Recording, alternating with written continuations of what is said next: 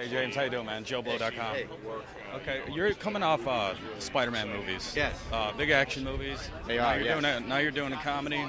Yes. How does that feel?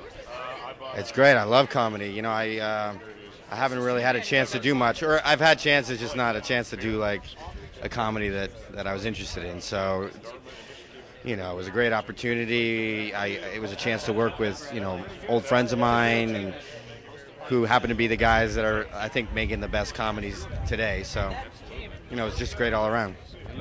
As far as your character goes, what kind of research does that entail? Well, I play a pot dealer who smokes a lot of weed.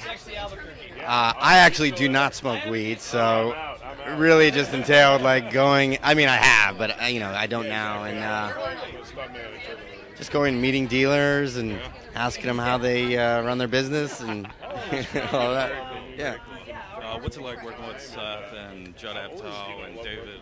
Well, I did Freaks and Geeks with Judd and Seth, and I'd never worked with David before, but they all have David and Judd work in a similar way where it's just like a lot of improvisation. So, there's a script, and we usually, do the gist of the script at least once, but then they'll just keep the camera rolling, and you just, can try anything you like, and it's a great process. It requires, I think, a lot of trust. You have to, trust whoever's cutting the movie together, not to put, the bad takes in. But, David and Judd and Seth have great taste. So.